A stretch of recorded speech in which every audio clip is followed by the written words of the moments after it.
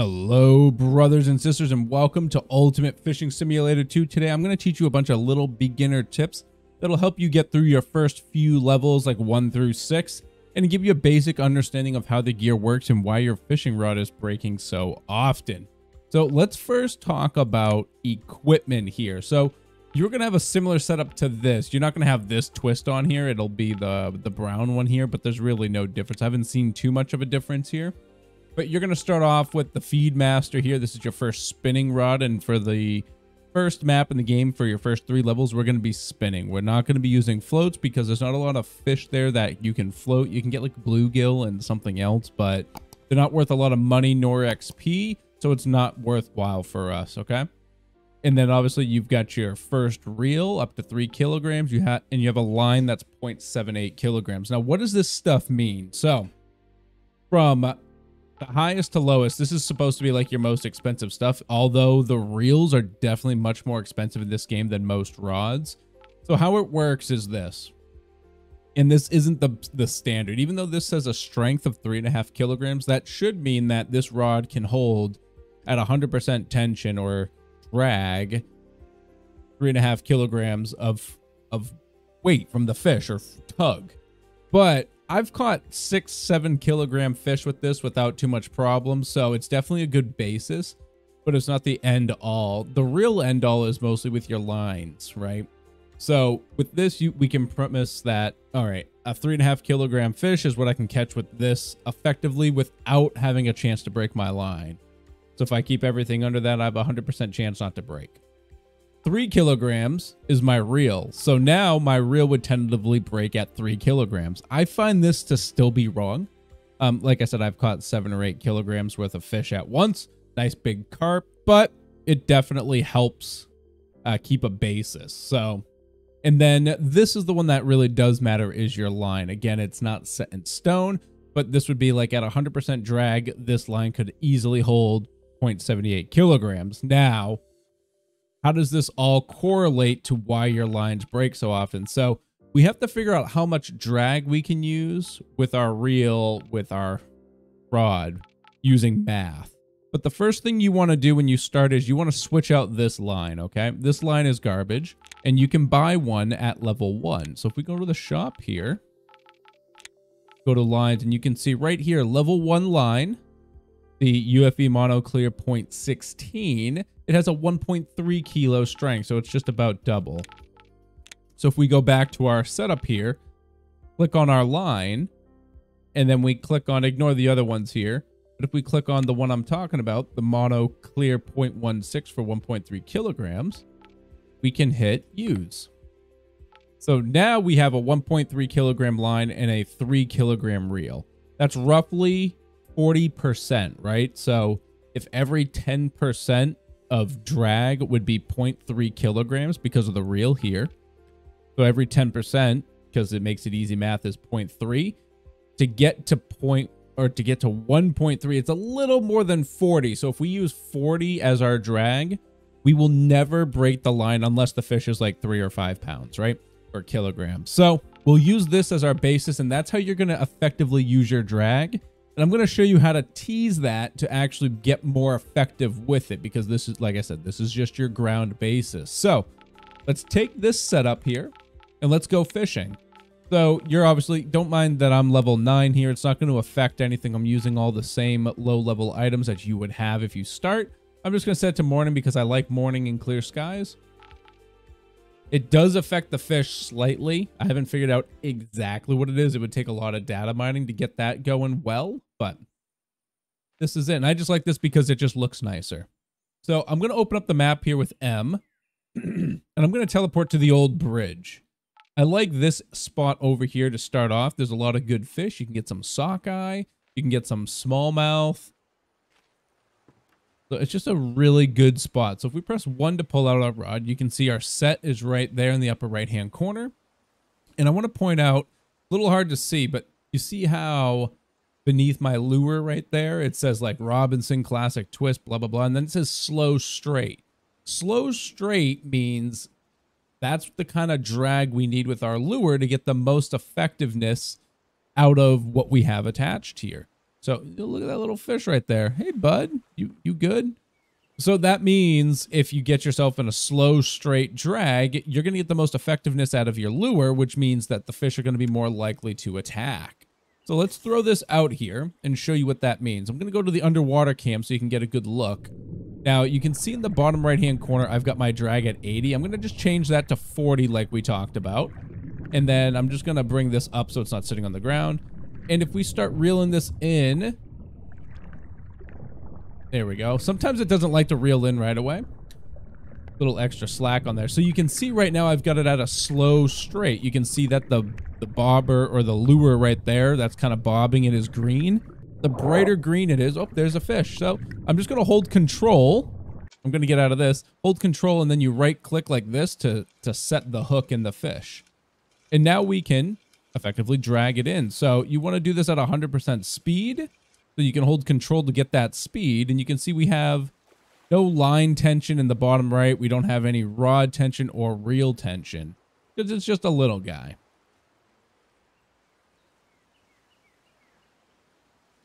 There we go. Beautiful little pumpkin seed. How adorable. We're going to hit keep. I suggest you keep everything in the beginning. You are going to be a money hungry little boys and girls. So you're going to want all the goodies you can get. It might sound good. If you release them, you do get 50% more experience. So if you're looking to level up quicker, sure. But right now, what we're looking for is cash as well. So that's what I'll show you. So you can see now we're at a slow straight. If I crank this up to 30, we are now at a straight. And now it's just like, you know, I'm just bringing it all the way in. And if we tease it, now it's at a slow... Oh, Jesus. I was going to say, it doesn't actually completely affect if you catch a fish or not. It doesn't have to be perfectly set. They'll still attack at any point. You're just much more effective if you're within the restraints of your lure. So we got another pumpkin seed here. If we get a more pumpkin seed, I'm going to just swap to this side.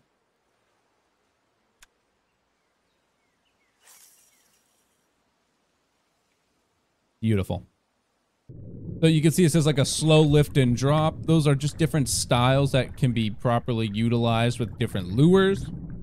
And you'll see them as you buy them. But here we got the slow straight. So I'm just going to set my speed to a nice... Nope, see, like straight's too high. So 14% is good for a slow straight. I could probably even slow it down to 10. And get the most out of it there. I don't want to get caught on the rock. This game, it'll kind of like put you through some of these items. It's still in early access, so some things are not solid, especially in the water. You will get your line caught on the ground or on the... or in the land, though.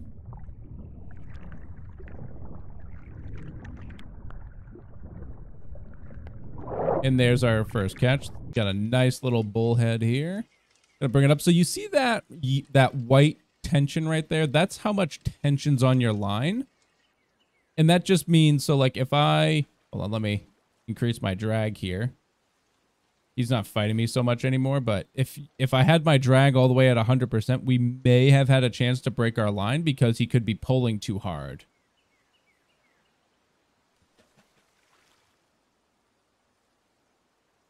All right, there's our bullhead. Nice little guy right there. I'm going to hit keep. Just going to shoot ourselves back up here. And this is how you're going to get your first couple levels here. You're going to do this until level 3, and then you can get to the next area where you're going to learn... Well, not learn. You already learned how to do in the tutorial, but it's where you're going to start utilizing bait fishing. But we'll talk about that in the next video. So if you're loving this and you do want to see that next one, make sure you do hit that subscribe button down below so you can see when that video does come out and be the first to get it. And also, if you're loving this and you found it helpful, make sure you do hit that like button down below. So we're going to keep going here. We're gonna see there's another pumpkin seed here. It looks like I've got a lot of pumpkin seeds over here today. It looks like this one wasn't the best hit that I usually get. That's okay. That's just kind of how fishing games go. You're not always gonna get the same stuff in the same areas. Fish kind of rotate in and out, so that's just what it is. I'll show you my next spot. If we open up the map here, I also like to come over just on the other side of the bridge to 2. And you can see like that's exactly where we were just kind of casting through. And then I'm just going to even bring myself just a little further this way and just kind of check out what's over here. So this is what's great about the underwater camera. If you use U And you won't see this if you're in the, oops, see, I got caught on the wall here. If you press Q, it'll reset your line. Sometimes you have to like drag it just a little bit. So just left click and then press Q. So this is what's great about the underwater cam too. It's not necessarily so you can see if a fish got your line, but it's so you can see what's around you. So you can decide, do I want to stay here or not? So as I drag through, I can see a little, there's that little bluegill there maybe. I see a duck above me. No, that's not going to do me too good. And frankly, mostly an empty space here. I can see a little guy right there. That's a pickerel. Looks like a grass pickerel, perhaps. Oh, I've got my speed too high. There we go. Back to 14. See that guy right up there? He's doing a little dance at the top of the water. That means he's going to come and attack my line. I don't know what that's all about. It's probably a glitch in the game, but there we go. And it looks like we got a nice little sockeye here. And you see how the line tension there is like in the red? He's probably a little big. So I'm going to turn that drag even further down. The further down it is, the bigger fish you can catch. It's just going to be a little harder to reel them in. You're going to have to really work towards this. So make sure you've got your speed to 100% by holding control. And we'll just bring this bad boy in. You see how we don't have that tension? Now if I bring this up again, see how that tension's getting in the red on the bottom? Getting even further? That means our line's getting ready to break. We don't want that to happen at all. We don't want our line to break. We don't want our reels to break. If you break your line in this game, just like in real life, you lose your lure, which can suck. In the beginning here, they're free or like $2, but when you get some like minnows and stuff, you're talking like $120 for a piece for a lure there, and it doesn't feel good to lose that. That's for sure.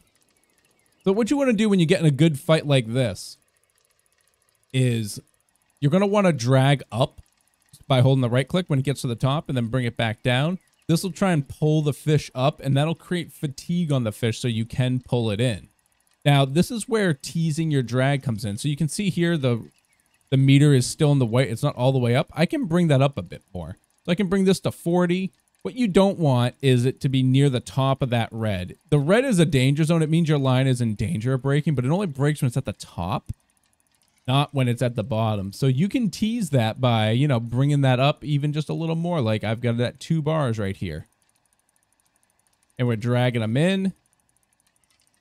Getting some good pull on this one. This is probably around 1.5 kilograms to 2 kilograms, I want to say. Just because we got a basic line set up on this, I'm dropping the drag down a bit because he got a little stronger on us. He seems to be a bigger guy. Remember, our line's only good for 1.3 kilos. So because of how I'm setting out a 40% drag, we're probably right around that line, I'm going to say. Now, one things you can do, the game is cheesy. So like, obviously, like nothing's, the rod itself is not physical. So if he was near the edge of that water, I could just walk over to the edge of the water and then go pick him up. In this instance, he's not, so that doesn't really work for me. But if, I'm just saying, if he was, you could do it. Let's bring this fish in here. It might take a little while to fight this out. It's okay, though. It's a fishing game, right? That's what we want. It means we got a good catch here. Now, if I had a stronger line on here, like you can get at level 3, I think. Oh, see, he's getting tired. He's coming up to the water. I'm just going to drag him back a bit. Come on. No, you're tired. Get over here. There we go. Got him. What do we got here? Look at that. 2 kilograms. That's a good fish right there. Catching this in the early game, that's some good stuff. We got 28 experience out of that. It was also worth $5. So in the next area is when we start getting a lot more richer with our fish, but that's a pretty good fish. So let's hit keep here. Now let's talk about quests and how to sell your fish, okay? So you can sell your fish in the middle of the game. If you just hit escape and go to your profile and fishing net here, and you hit open fishing net, you'll see what we've caught so far from hitting keep. So we've got our pumpkin seeds here, we've got our brown bullhead, and then we got our rainbow trout. You can see we have a star rating up to 5. That 2 kilogram trout we picked up, not even a 1 star, but that bullhead was 2 stars. And you can get a few things out of this. You can put them in a 3D model so you can see how the fishies look, which is pretty nice if you want to get some pictures. Or you can put them into your aquarium, or you can add them as a trophy. I suggest selling all these. You're going to need the money. And that's the best use. And you're going to see here, your fishing net has a level. Mine's level 3 because I've caught some fish, which increases the capacity that it can hold, which is nice. So it means you can just kind of, it sounds like you can stay out there longer. I don't know if some later maps, at least the first 4 maps, don't do this, but you can sell your fish right here. But let's head back to the menu. So I'm just going to hit exit location. So let's go up here to the quests. So in your quests, you're going to see I don't have any quests right now because I've already done them, but you get daily quests. You'll get weekly quests, which you can spend your quest points on to open them up so you can get some extra cash. So these give cash. I've gotten like 75 cash out of them. I think one of these monthlies gave me like 90 or 100 bucks as well. So it's pretty good cash. So I definitely suggest doing the dailies. And then as you get quest points, do your weeklies.